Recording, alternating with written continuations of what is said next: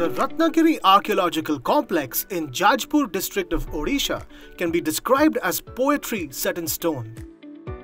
With exquisitely carved doorways, enormous heads of the Buddha, exquisite statues and remains of great buildings, Ratnagiri is one of the finest Buddhist sites in India.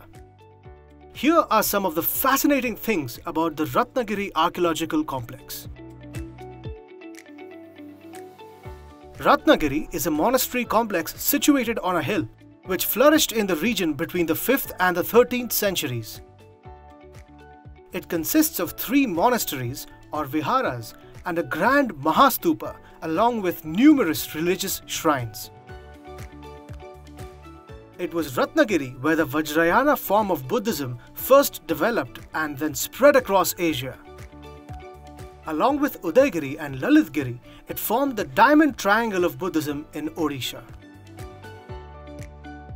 During its zenith, Ratnagiri served as a university complex that attracted students from the Indian subcontinent and Southeast Asia.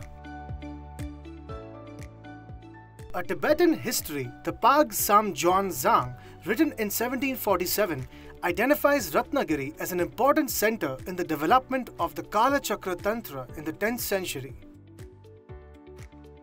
The Kala Chakra Tantra is one of the most important sects of Tibetan Buddhism.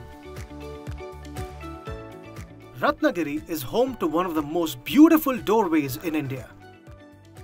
Made up of greenish chlorite stone, this elaborately carved doorway tells us how spectacular Ratnagiri and its environs once were. So travel back in time and discover the magic of Ratnagiri.